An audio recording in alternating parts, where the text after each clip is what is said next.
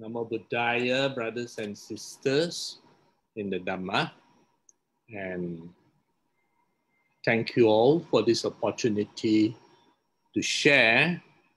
And we are going to go in depth into this most popular of sutras, and I will go through it slowly so that we can understand it and benefit from it.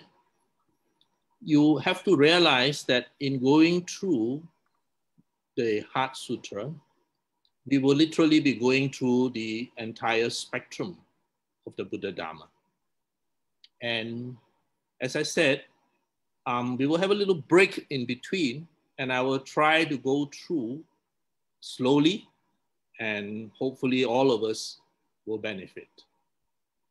Now, it's called Prajna Paramita Hidaya in Sanskrit, and Xing Jing is probably the most popular name, and of course in English, the Heart Sutra.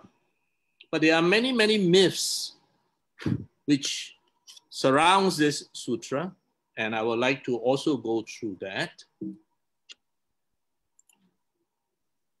Now, I'm approaching the Heart Sutra from a completely non-sectarian manner.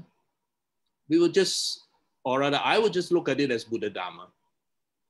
And this very popular Heart Sutra, or Xing Jing, the version that we are using today is actually edited by the Venerable Xuanzang. Now, most of us are familiar with the Venerable Xuanzang of the CUG fame, but there was a book that was written in the Ming Dynasty as a novel, almost 1,000 years or more after the actual person had lived. Now, Venerable Xuanzang did amazing amount of work in translation, but his greatest contribution to the Buddha Sasana was actually in editing the Heart Sutra. And you will realize I use the word edit rather than translate, and I will explain into it later on. Now, the Heart Sutra in Chinese has only 260 Chinese characters. And in these 260 Chinese characters, it collates the Buddha's teachings on how to be enlightened, how to be awakened, covering a wide spectrum from insight meditation to the khandhas, to the concept of non-self, dependent origination, Four Noble Truths, emptiness, and finally, how to be fully liberated. Prajna Paramita Hidaya cannot be translated into Chinese. And Xuanzang had strict guidelines in his translation work. And one of those guidelines is that if something cannot be precisely translated, then it should remain untranslated, but transliterated, leaving it to future generations to figure out its meaning. So Prajna Paramita become Poro Mi To Sing. The heart here doesn't refer to the physical heart, not to this physical heart beating, but it refers to the core or the innermost aspect of the perfection, which is paramita, of wisdom, prajna. Prajna means wisdom, panya in Pali, and paramita means perfect or supreme. So as you know, those of you who have studied some Pali, the language structure in Pali and Sanskrit is like Malay. It goes the other way around. So Prajna Paramita Hidaya is the heart of perfect wisdom, the opposite way. Sing, of course, in Chinese also refers to our mind, how we think. And here Prajna Paramita refers to the perfect way of seeing the nature of reality. Now, not many people are aware that there are no Sanskrit manuscripts which titles what we today call Xing Jing as a sutra. Not even the early Chinese translations. They were all titled as Dharani or Zhou Yi or Zhou Jing. And a Dharani is like a mnemonic device to help memorization. And hence, it cannot be too long. And the Venerable Xuanzang appears to be the first person, after he edited it, to actually call this text a sutra, a jing. Before this, it was not known as a sutra. So myth number one, if someone is to say, oh, you are studying a Mahayana sutra, that is actually wrong, because Xing Jing is not even a sutra. That's why it does not have the beginning and the end that is typical of all sutras. Now, Xuanzang was a historical person. He's born, we are not too sure of the exact year. Some sources say 596, some sources say 602, some say 600, year of the Common Era. But he was a historical figure, and he became very famous because of his 17 years overland journey to India. Some of you in this audience itself had been on journeys tracing where he went. After spending so many years in India studying, he brought back 657 Sanskrit texts. And his personal interest is actually in meditation. And he was very interested in the Yogacara, or the consciousness-only school of Buddhism.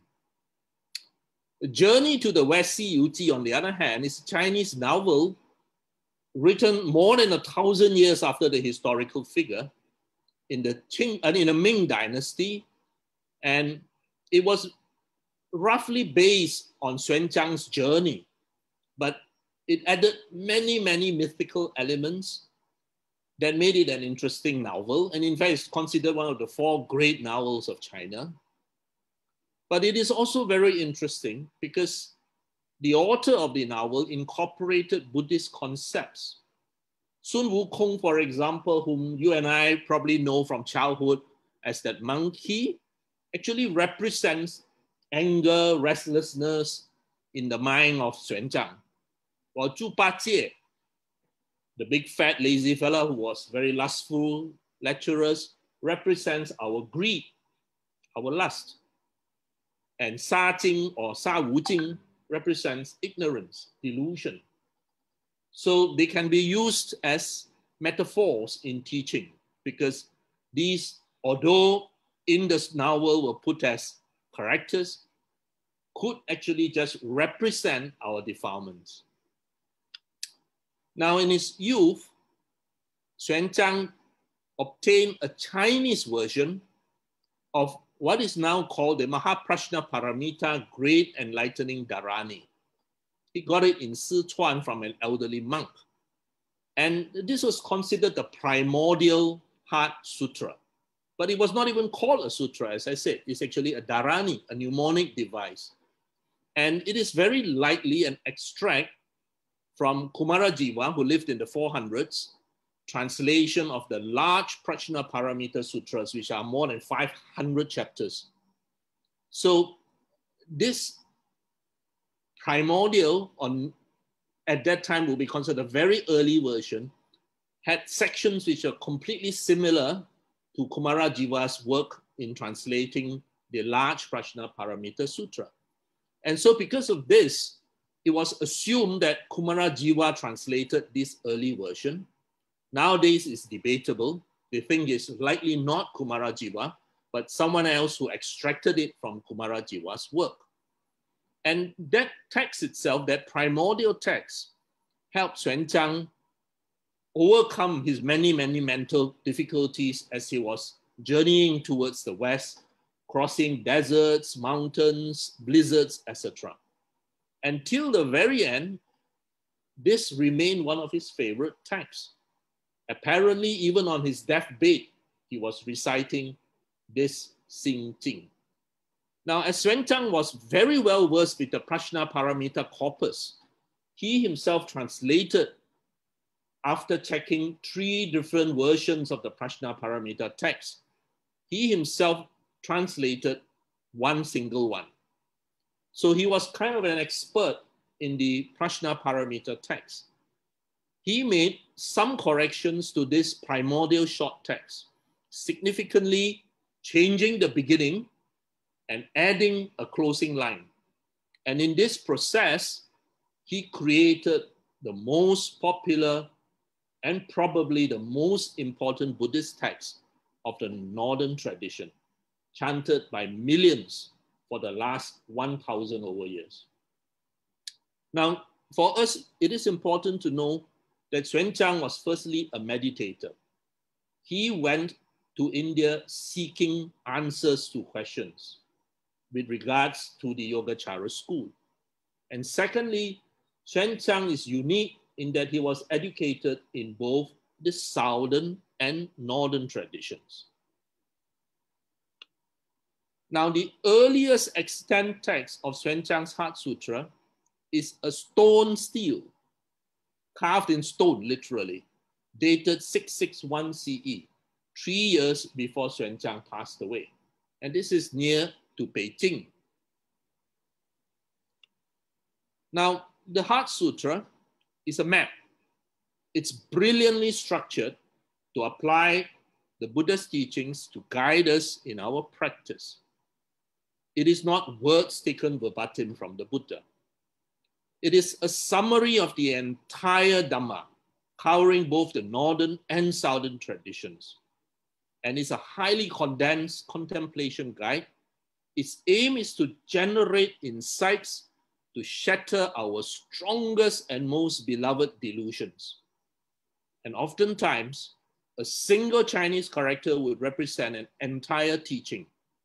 Hence, first, to understand it will require basic knowledge of the Dhamma. And second, once you translate it into another language, it loses much of its essence. There is also much within these 260 words which actually challenges your understanding of the Dhamma. And this is what I hope to be able to do in the following 2 hours.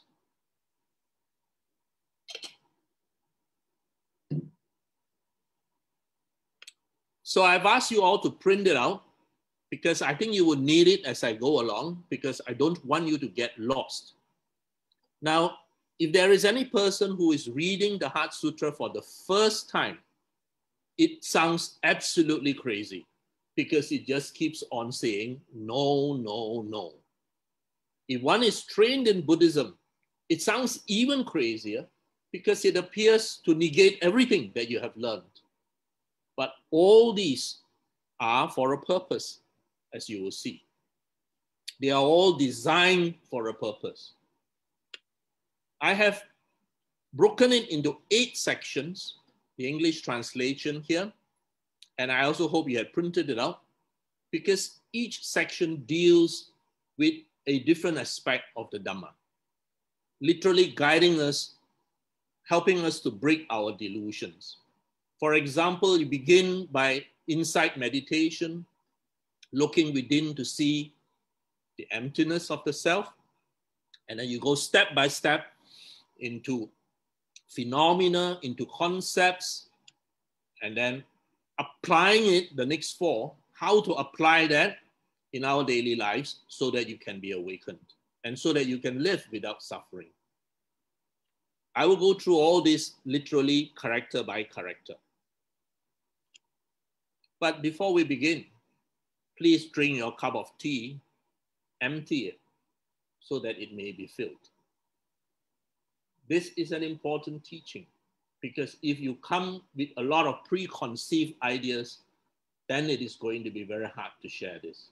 So please drink your tea now, empty your cup so that it may be filled. Now, on the right-hand side of the screen, you will see the Heart Sutra in Chinese. And we have to keep on referring to it because words there are so important. But the first 3 words itself is crucial. As I told you, Xuanzang altered the beginning of that primordial text. And in altering the beginning, he literally redirected the entire focus of these 260 words. The first three characters say, 观自在, 观自在. 观 is to observe mindfully. I understand most of you are from KL, so you'll probably be speaking Cantonese. In JB, everybody speaks Mandarin. In KL, you will speak in Cantonese. Quan in Cantonese is kun. So if you chant the Heart Sutra in Cantonese, it's kun ji joy. To observe, to contemplate. So what do you contemplate? If I were to ask Sister Lena, can you contemplate? Her question is contemplate what? And here is to contemplate 自己, yourself, 自己. Look into your own mind. 在, 现在, now. Look into your own mind at every moment as you cultivate this path of the Buddha Dharma. 观自在. So right mindfulness in every moment is needed in our pursuit of truth and perfect wisdom. And as I said, Xuanzang's brilliance is evident in his choice of words.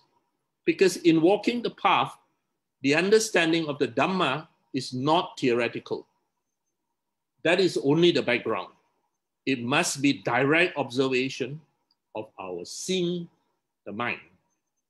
观自在. The second and third characters in combination, 自在, 自在, 自在, 自在 means unbounded, 自在, a state of ease, freedom, happiness.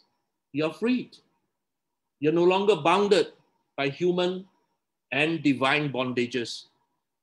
自在. And the first three characters, if you take it in context of 观自在, in Chinese, it represents Avalokiteshvara Bodhisattva, which again will shock many of you here, because your first question will be, why is it not 观世音? Why is it 观自在?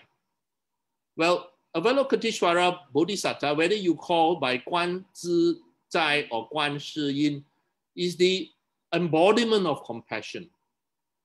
Cultivation cannot be just one way. Cultivation includes living life with loving kindness and compassion. So you can see the very first three characters itself teaches so much. Now, Xuanzang disagreed with the earlier translations of Avalokiteshvara as 观世音. He disagreed. He translated LOK in Avalok as looking, not listening. He did not want this 观世音 to be in here, and so he changed it to 观自在. And in this context, in the Heart Sutra, 观自在 used here refers to looking at the ultimate nature of things. You are looking into yourself, into your own mind, to see the ultimate nature of things. Now, very often you will see images like that, either in painting, in sculpture. This I took when I visited the Asian Museum in Singapore. And I thought it was really very nice because it really depicts a person who is in a 自在, 自在 posture. This is called 自在观音像. And it is a very iconic 自在 image because it illustrates the state of ease, freedom, and happiness, boundlessness. Now you will know what I mean when I say I need 2 hours to share this sutta in depth, because the first 3 characters have already taken us 15 minutes. But you need to understand this. A sister in Indonesia wrote to me that she has been chanting the Heart Sutra for years and years and did not realize Guan Zi Zai meant looking into your mind now. Now, in the Chinese agamas, which are the equivalent of the Pali Canon, the Nikayas, Zi Zai, when associated with Buddhist monks or the Buddha, invariably means freedom, emancipation, and the other shore. In that context, it has only one meaning: emancipation, freedom, unbound. The late Venerable would say, the late Chief Venerable would say, freed from human and divine bondages. As I said, words that cannot be translated will not be translated. Bodhisattva is another word which cannot be translated.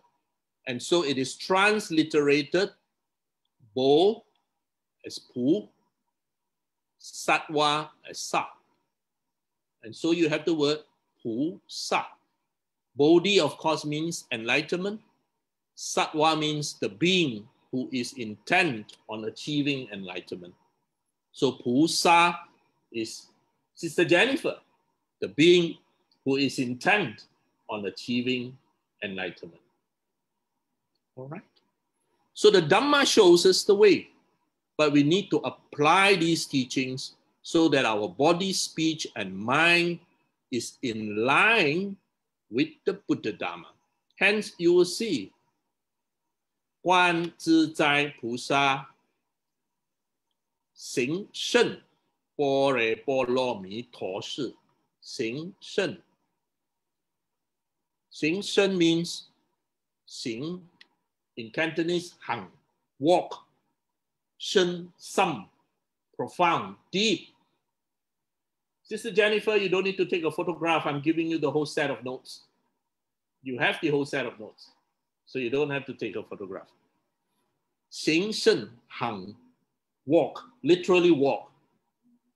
Shen Shen Lu, deep, profound. So it is only when we walk deeply, profoundly, living these teachings, then you will walk this way. And what are you trying to walk? Go back again to the first line. Xing Shen Bo Ro Bo Lo Mi To Shi. When you are walking the path of perfect wisdom, when you walk this path of perfect wisdom deeply, what will you see when you look yourself? Zhao Jian Wu Yin Jie Kong. You will see Wu Yin is the 5 khandas, the 5 aggregates. All right, again, this would require basic knowledge of the Dhamma, but I will explain it. Zhao Jian Wu Yin Jie Kong. You will see that your 5 khandas is empty. Zhao Jian, clearly see, illuminate. Wu Yin, this is the 5 khandas. Jie Kong, that your 5 khandas are empty. What do we mean by 5 khandas? The 5 khandas, Wu Yin, is what we perceive as us. In English, the ego, the I. To Sister Jennifer, she is very real. Her husband is very real. Everything is very real, very solid, seamless. So we don't think that it is something which is empty.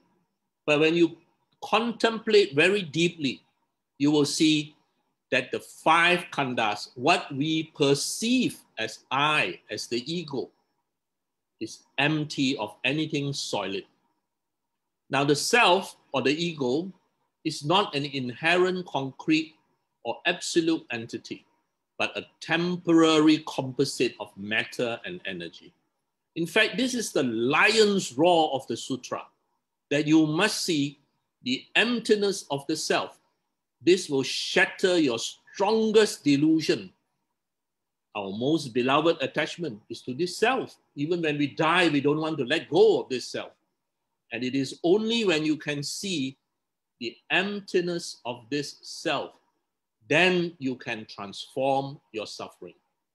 Now, if there is just one line you need to memorize to help you walk this path, it is actually the very first line of the Heart Sutra. 观自在菩萨行胜般若波罗蜜多时，照见五蕴皆空。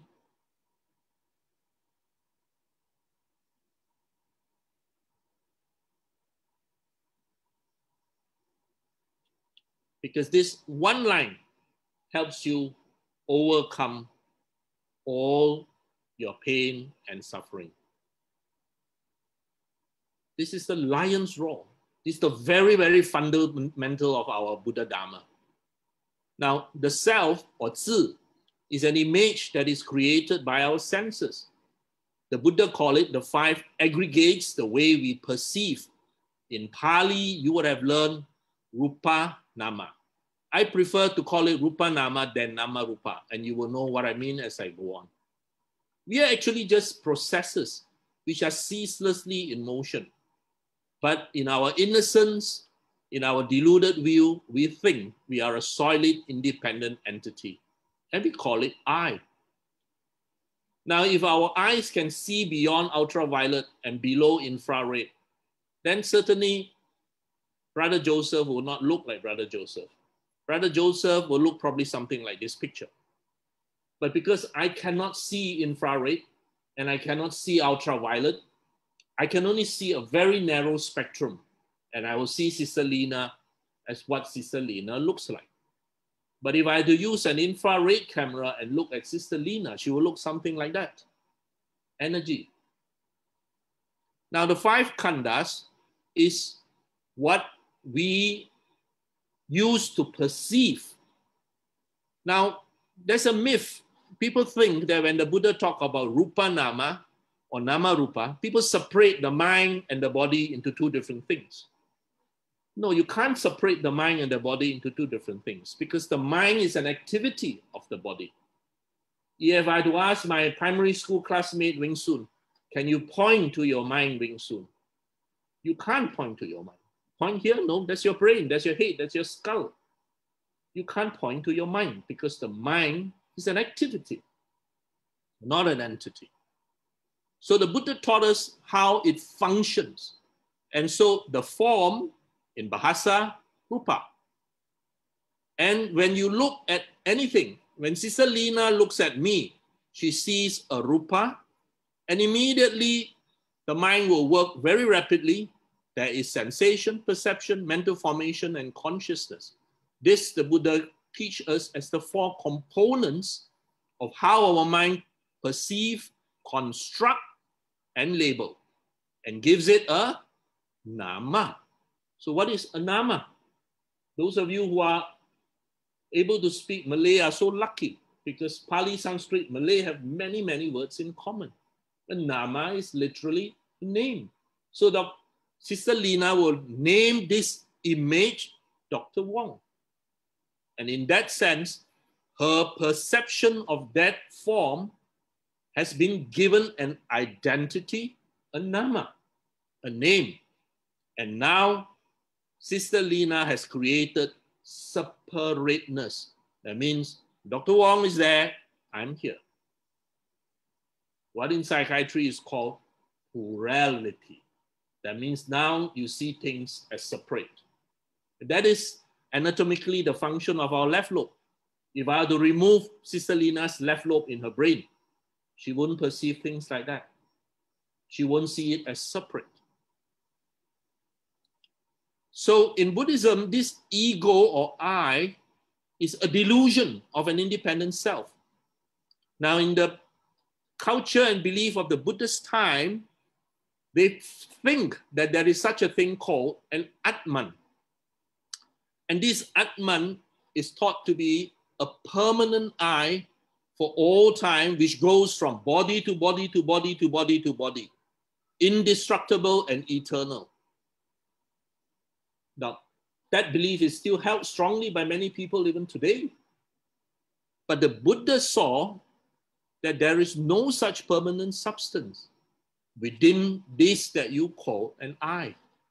The Buddha could only see ceaseless change and transformation.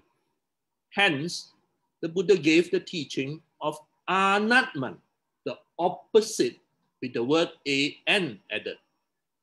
In Pali, Anatman is anatta, a word that you might be more familiar with.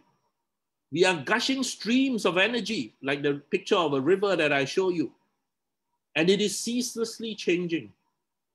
Complexes of activities of body and mind, always in motion, always transforming from one state to another.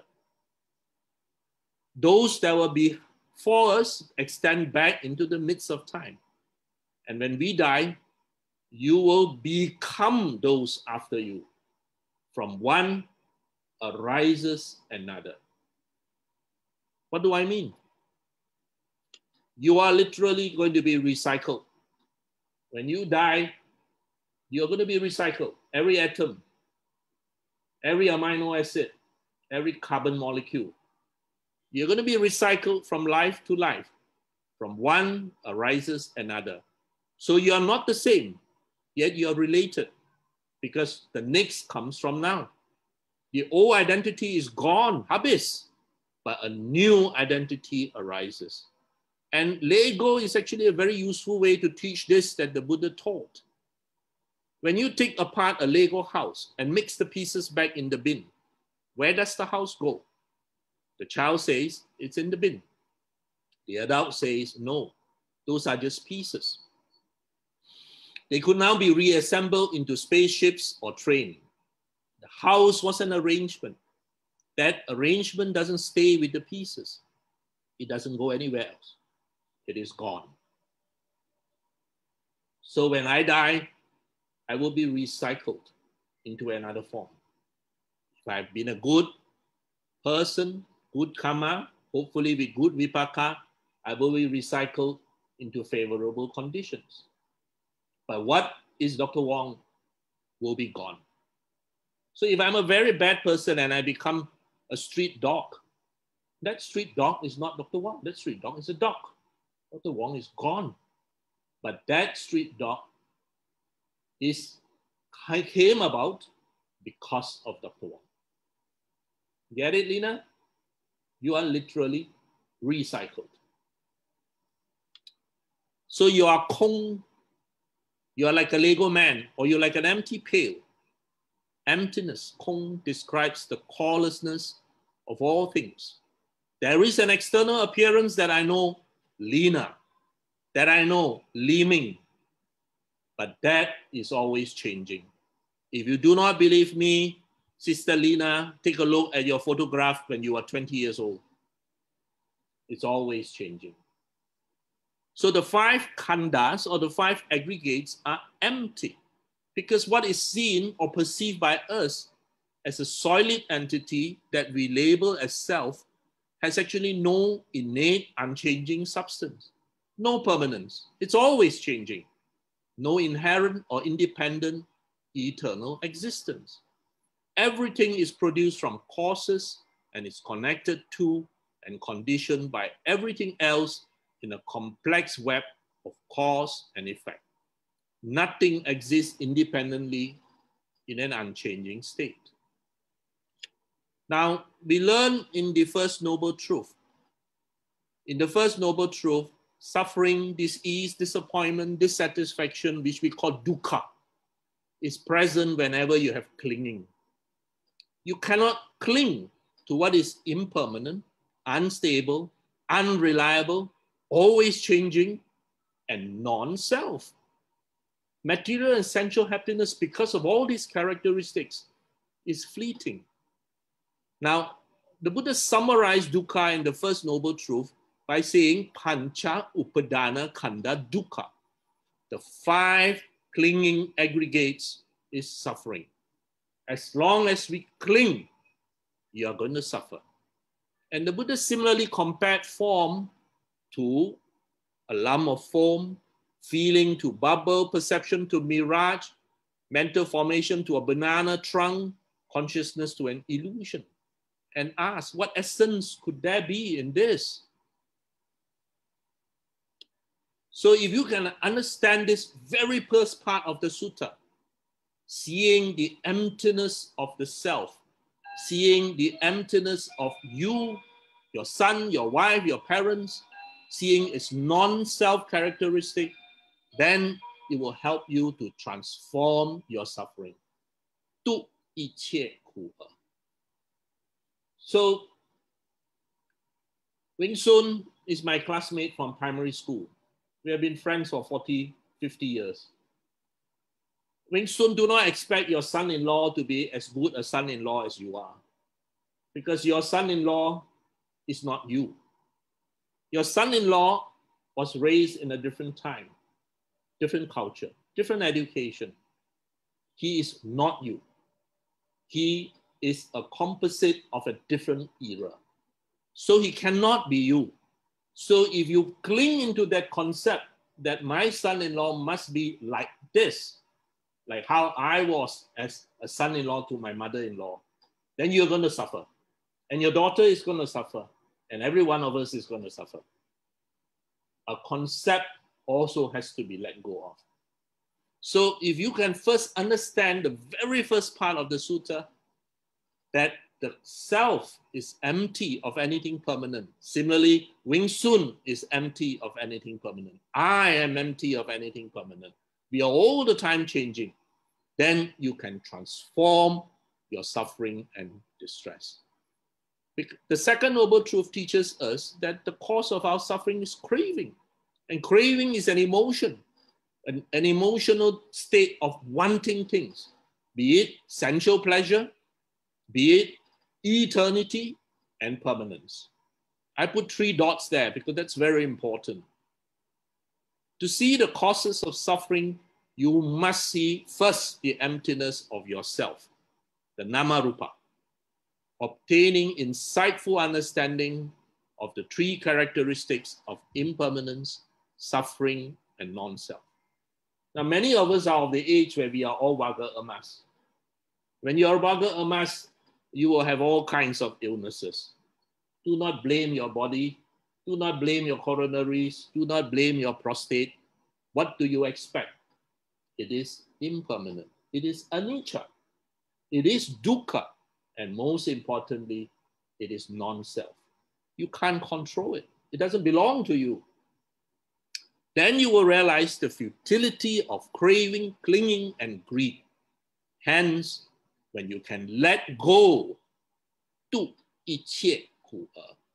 So this brings me back to the very first part, this first line, which we have just shared. If you can look within and see the emptiness of yourself, the emptiness of your nama rupa, the emptiness of all that is surrounding you, your life, your wife, your lover, your friend, your brother, your sister, then you can let go and transform suffering and distress. We had covered part 1.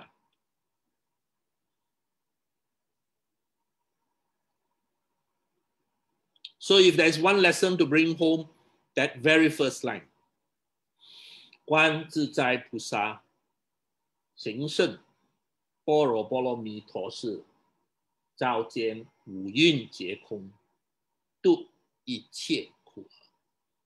This is the very foundation, the lion's roar of the sutra. Now I mentioned about this, eternity and permanence. In the second noble truth, you have kama tanha. I want sensual pleasures. I want to enjoy.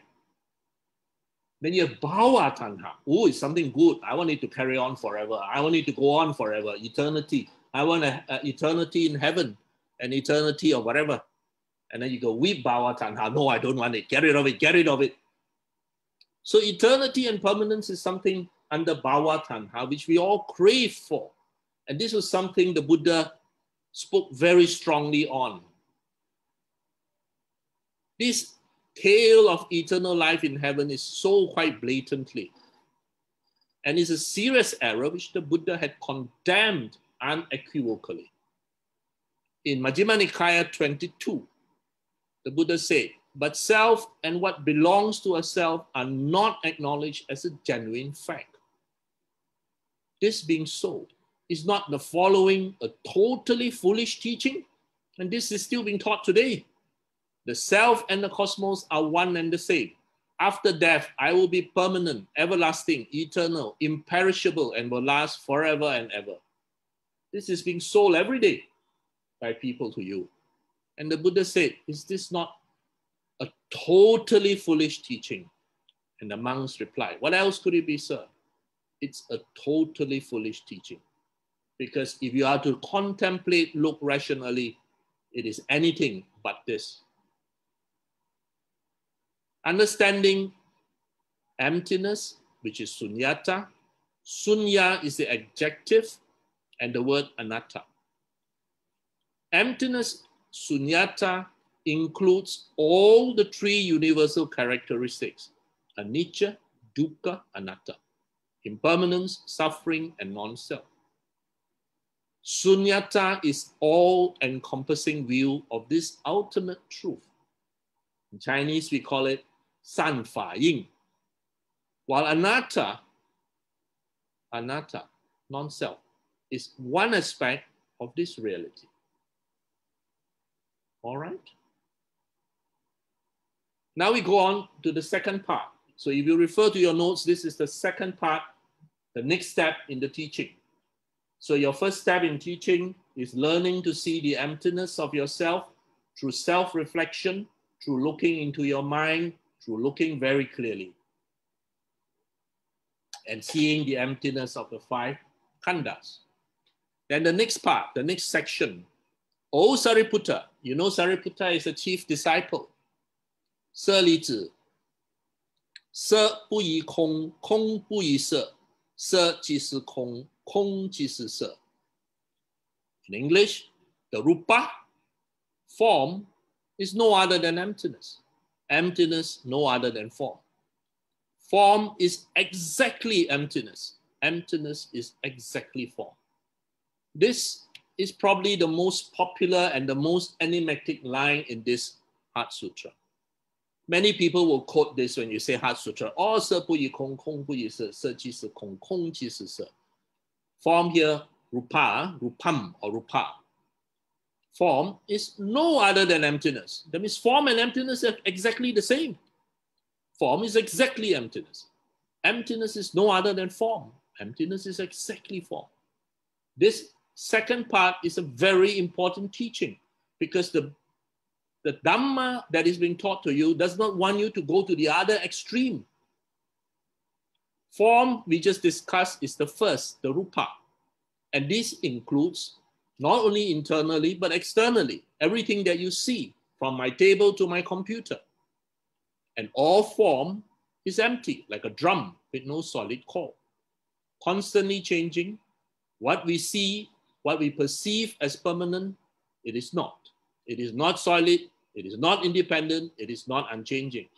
So do not be surprised, Sister Lina, when your computer breaks down, when your computer gets a virus, when your software gets corrupted, because your computer is nothing solid, it's not independent, and it is not unchanging. With this knowledge of reality, the form that you perceive, that we see, exists as a temporary composite object. Lina's computer still exists. So form is exactly emptiness. Emptiness is exactly form. So emptiness does not mean nothingness. Let me give you another example. A watch. A watch is empty of an inherent self. For within the aggregates of springs and gears, there's nothing in there which is a watch. But the combination of all this makes a watch that has a function that tells time. Our body and mind composite, rupa nama, is also the same. That's why the next line of the sutra says, 受想行识，认识你的事，受想行识，亦复如是. Sensation, perception, mental formation, and consciousness 认识你, I recognize you. It's exactly like this. So the four aggregates of how the mind construct and label, giving things a nama, a name or identity. This is similarly empty of any concrete existence. So it is not only the form, not only the rupam, which is empty, but also the nama, what we label. That's also empty of any permanent concrete existence. So we function in an ephemeral environment, it's always changing. All things are indeed real. Yes, Sister Lina's computer is of course real. It is just not in the way she thinks it is. Sister Lina expects her computer to last eternally. She expects the computer to always behave, never get corrupted, always function as she wants it. But the reality is otherwise, because it doesn't have any solid core. So the concept of nihilism, that things do not exist and that nothing continues after death, and the concept of eternalism, that there is existence in objects that will exist unchangingly forever, they are both clearly rejected in the Buddhist teachings. And in the Heart Sutra, this is in this line. Form is no other than emptiness. Emptiness is no other than form. Form is exactly emptiness. Emptiness is exactly form. Lina, do you understand so far? Because I can only see a few people, so I can only see their reaction. Maybe Wing Sun, you should on your video so that I can see your reaction. All right. So far, Lina and Jennifer's video are on, that's why I can see their reaction. So please, this is to, it tells us this teaching. 是诸法空相，诸法 everything, everything. 诸法 everything. Me and you and a dog named Boo. From the computer to your book to your house to your car. Everything is 空相. Xiang is lakkhana. That means all of it is characterized by emptiness. That is empty of an unchanging nature. And knowing that all phenomena is empty of an unchanging nature, now you have insight into the changing nature of everything.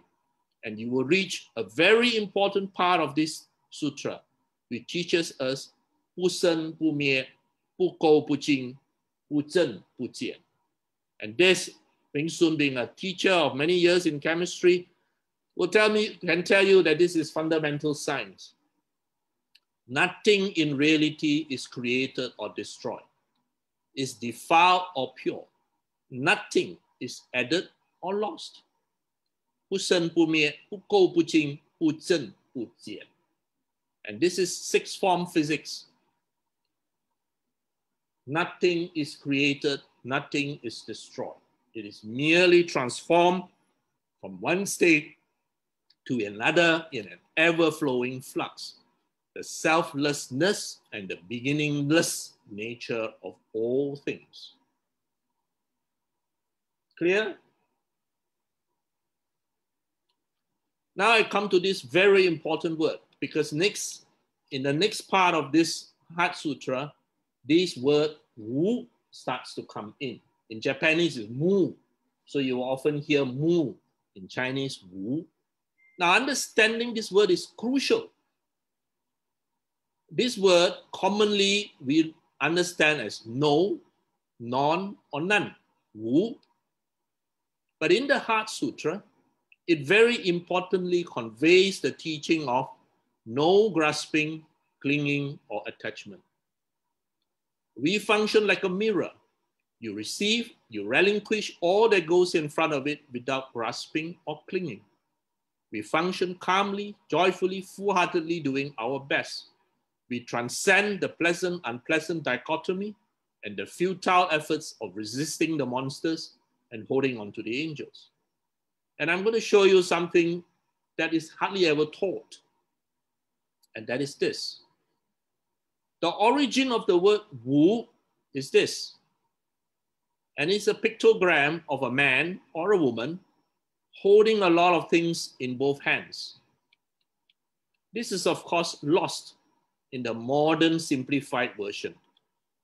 Now, ironically, the word Wu in the Heart Sutra teaches the opposite, not to hold on to, not to grasp, or to be attached.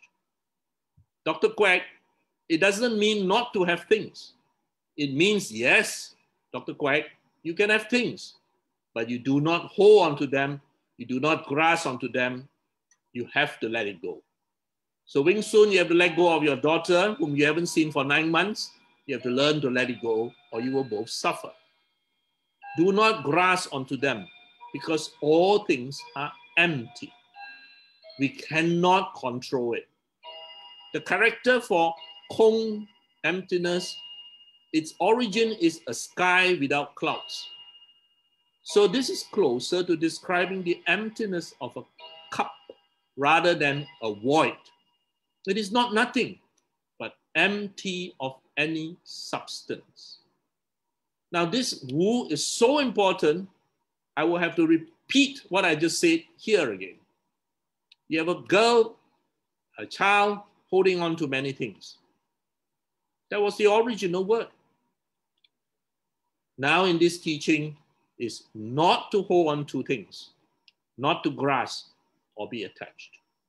Please remember this, very, very important, or you will not understand this sutra. If you look at your notes on the sutra, you will see the next line talks about, I better go back and repeat.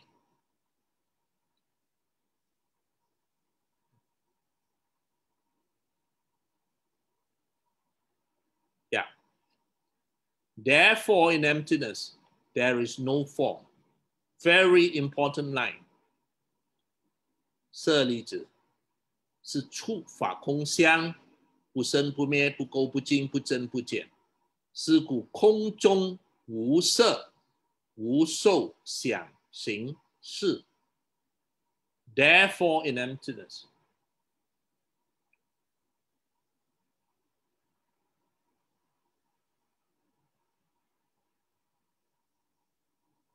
So, with understanding now what we just shared on emptiness, 是故空中, therefore in emptiness, there is no form, no sensation, perception, mental formation, and consciousness.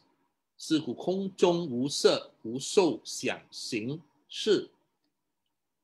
There, when you understand emptiness, you will understand that the 5 khandhas are empty. There are no coordinates by which you can define selfhood, as these psychophysical activities that you see as self are constantly changing. At the end of these 2 hours, if Brother Joseph understood what I said, his thinking will be completely different. He's a different man. He's no longer same as the Brother Joseph 2 hours ago. The word Wu, do not grasp or cling onto the 5 khandhas or what you perceive as yourself, or you will suffer. All right? Accept it, use it, treat it, but do not cling. You have to let go. Therefore, with understanding emptiness, wu yan, bi, se, sen yi, no eye, no tongue, no body, no yan, yan jing, duo, bi zi, se, sen, yi, mind. Your sense organs, in Buddhism, the mind is a 6th sense organ. They provide you information. But what happens is reality we see distorted by our senses and we become deluded. But truth will be delusions now seen as what it truly is. And so these that you perceive, the eye will perceive form, ear will perceive sound, etc. 无色声香味触法. No form, sound, smell, taste, object of touch, and object of thought. All these are empty. All our grasping, attachment, and aversions is generated and developed by the activities of our senses. The teaching here, Wu, tells you, use them, but do not grasp onto them. The 6 perceived objects of form, sound, smell, taste, touch, and thought by our 6 senses, they are impermanent and unreliably distorted by our wishes, fears, and opinions. Look at this, a snake. No, it's a rope. But we will perceive it as a snake because that is what we fear. Even our objects of thoughts are just passing images and not I. It is not I think, therefore I am. This merely arises because of a cause. Now, Brother Whaley may say, hold on, my body clearly exists. I clearly have an eye, a ear, a nose. What is this teaching saying? With the realization of emptiness, your eye, ear, nose, etc. exist, but they do not exist in the way you conceive of it. No eyes, ears, nose, tongue, body, mind. These are just names. What do we mean by just a name? Can your eye exist by itself? If I were to take Brother Whaley's eye out, put it on table, can that eye exist by itself and function? Can any of the others? No, none. Not a single one of them can function independently. They can only function as part of a whole. Hence, they are empty of any innate existence. And while it exists, it is by itself not a functional, independent entity. Once you separate it, it's gone. So therefore, with understanding emptiness, 无眼界乃至无疑世界, this is a summary. 眼界, the realm of sight. 疑世界, the realm of your consciousness. And this covers the 6 consciousness of eye, ear, nose, tongue, touch, and mind consciousness. It's telling you all these 6 things that we perceive, the 6 realms of whether we see, we hear, we taste, we touch. First, they are empty. They are not permanent. They are always changing. They are unreliable. They are unstable. And second, you should not take refuge in them. You should not hold on to them as I, my, or mine, or you will suffer. Ooh. You will realize, those of you who are smart, you will realize that I had just discussed the 18 dhatus. 6 sense organs, 6 sense objects, and the 6 sense consciousness. That is the 18 dhatus. That is how we perceive. You have your 5 khandhas, how our mind function, consciousness, perception, formation, sensation with the rupa, the body, this being a function of the bodily organ. Then you have the 6 cognitive objects, what you see, what you hear, what you smell, etc. Your eye sees this, your ears hears that, the 6 faculties, and the 6 consciousness, eye, ear, nose, tongue, body, mind, what you see, what you hear, what you taste, etc. This is called the 18 dhatus. All of them are empty. They are not permanent, they are unstable, they are changing, they are unreliable. They do not have any concrete nature. And so please do not grasp onto it or attach onto it, or you will suffer because they are unstable and unreliable. Now, this is how we perceive. All right, you see a dog. And very quickly, the mind will go through this process of cognition. We see a dog, we smell a dog, we hear a dog, etc. We recognize it. And very quickly, as we say just now, we will have a concept. We give it a name, a nama, a dog. And we have now created separation, duality, plurality. So there are 3 parts of our mental experience. You have your vijnana, our perception. You have your mano, our cognitive process. And we have chitta, our emotional reaction to it. For those who do not know, they grasp. Any one of us who do not know the teachings I just shared, you grasp onto what you hear, what you see, what you smell, what you taste, what you touch. You want it. You want it to be permanent. So the Buddha said, take an uneducated, ordinary person who has not seen the noble ones as is neither skilled nor trained in the teaching of the noble ones. They have not seen good persons and are neither skilled nor trained in the teaching of good person. Then they will consider form, feeling, perception, choices, whatever seen, heard, thought, known, sought, explored by the mind as, this is mine. I am this. This is myself. They will grasp onto it. In the Heart Sutra, it tells you, do not grasp onto the 18 dhatus. Do not grasp onto the 5 khandhas, or you will suffer. But an educated, noble disciple will do the opposite. He will see the form and he will say, this is not mine. I am not this. This is not myself. Similarly, for feeling, perception, etc., this is not mine. I am not this. This is not myself. So those who know, they do not grasp. They have learned this teaching. Clear?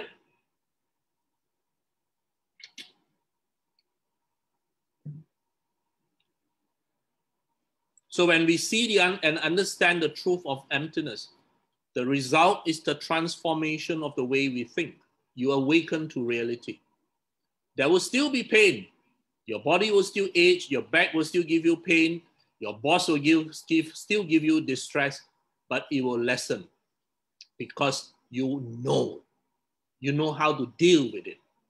You learn not to be taken in by the appearance of things, and freedom from suffering comes from not clinging to an ever-changing, slippery object and relying on it as a source of happiness. So emptiness as a quality of phenomena means you cannot see anything as concrete and as yourself. Emptiness as a mental state means when you look, you do not add onto what you look. In the Bahia Sutta, it is said, in what is seen, only the seen. What is heard, only the heard. And what is cognized, only the cognized. And Bahia became enlightened on just listening to this one teaching of the Buddha in this one line, because he has learned how to perceive. So emptiness as a mode of perception will remove all that I, my, mine, like, dislike. So please know, emptiness is not a metaphysical view, but a strategic mode of acting and seeing the world that helps you have less pain. Now, all things are ever evolving and ever changing. We know that. Emptiness, which is conceptually liable to be mistaken for nothingness, and that you know is not true, is in fact the reservoir of infinite possibilities. Remember, I shared with great detail, it is not emptiness. It is just not something permanent, unchanging with a concrete core.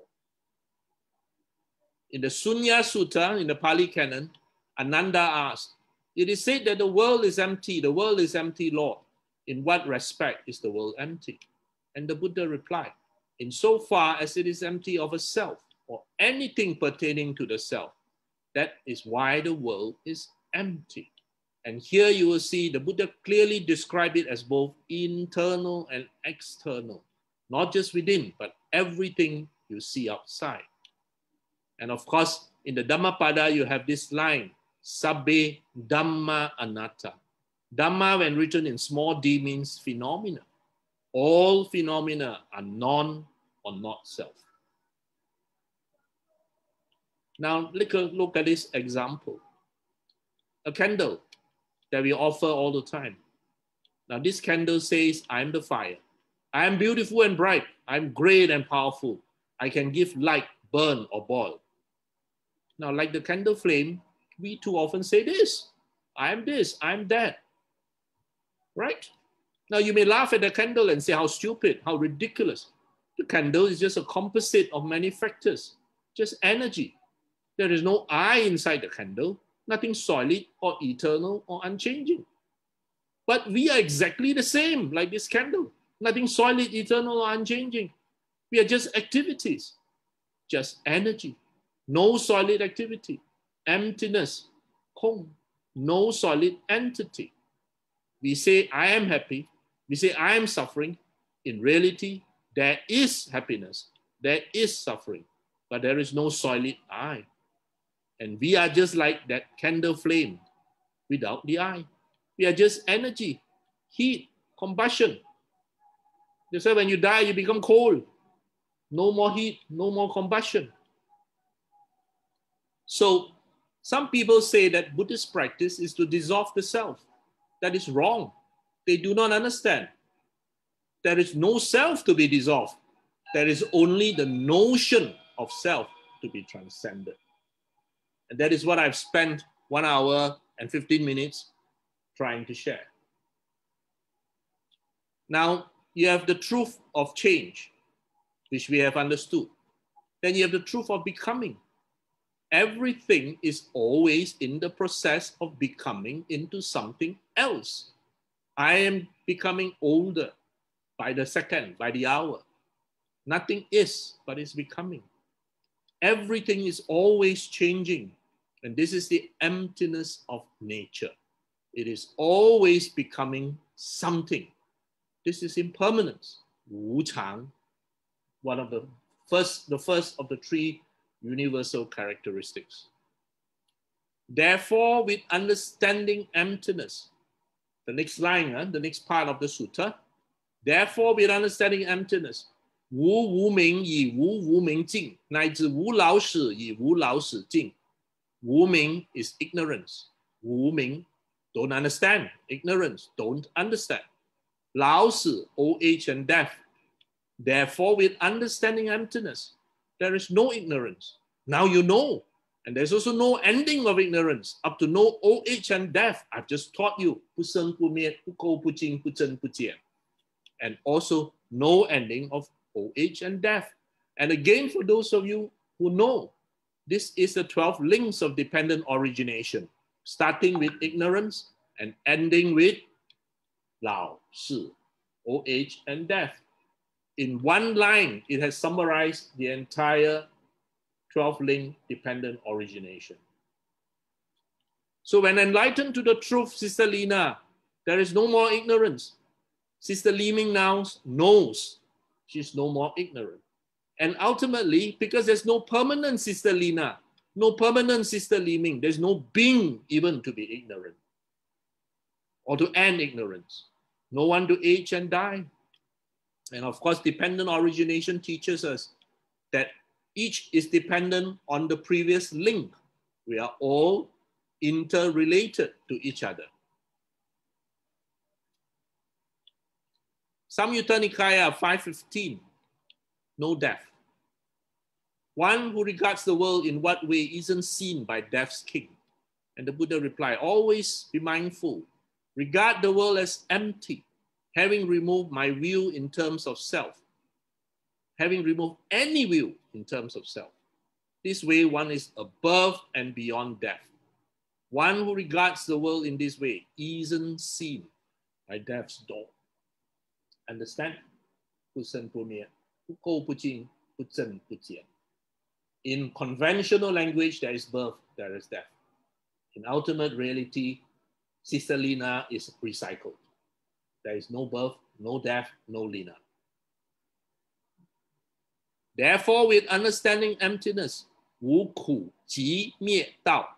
Again, those of you who are knowledgeable, this is the Four Noble Truths. 无苦集灭道. Therefore, with understanding emptiness, there is no suffering, no source of suffering, no annihilation, no path. Now, the Four Noble Truths tells us the nature of suffering, the cause of suffering, the path to end suffering, and to attain nirvana. Now, on reaching enlightenment, there is no more psychological suffering, stress, and greed.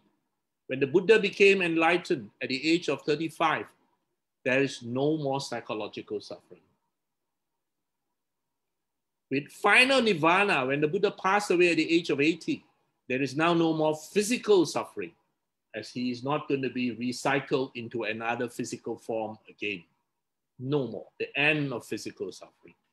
From the enlightened viewpoint, even the path is conceptual, for there is no unchanging entity that has walked the path. Sister Lina, who walked the path in Indonesia, is a completely different person from the Sister Lina who was working in Singapore, and a completely different person from the Sister Lina, who is in Johor Bahru now. If you don't believe me, Sister Jennifer, just take a look at your old photographs. 10 years, 20 years, 30 years ago. Who is that person? Unrecognizable. Only a flux of activities. Now in the Visuddhimagga, you will see this line. If you understand this gatha, you understand what I'm trying to share with you so far. In the Visuddhimagga, for there is suffering, but none who suffers. No one. Because we tend to think of a permanent Sister Jennifer, a permanent Brother Joseph, a permanent Brother Whaley. But there is no permanent Whaley, no permanent Joseph, only activities. Doing exists, although there is no doer. The emptiness of self. Extinction is, but no extinguished person. So nirvana is, but no one who enters nirvana. Although there is a path, there is no goal. Because there's no permanent, concrete self that we always think exists. And this is our biggest delusion, the most difficult attachment and delusion to break. Now, the Buddha in Majjhima Nikaya 22 said, there are certain ascetics who accuse him that the ascetic Gautama is an exterminator. He advocates the annihilation, eradication, and obliteration of an existing being. They do not understand, and they falsely misrepresent the Buddha. This is exactly like what the Venerable Thich Nhat Hanh said. People think that the Buddha is dissolving or destroying or getting rid of the self. They do not understand that in the very first place, there is no self to be dissolved. Only the notion of self to be transcended.